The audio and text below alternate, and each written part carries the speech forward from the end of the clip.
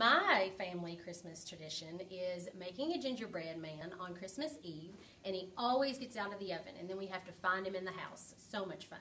And then we put on our Christmas pajamas, and we turn on A Christmas Story, and we let it play all night long, even while we're sleeping and waiting on Santa.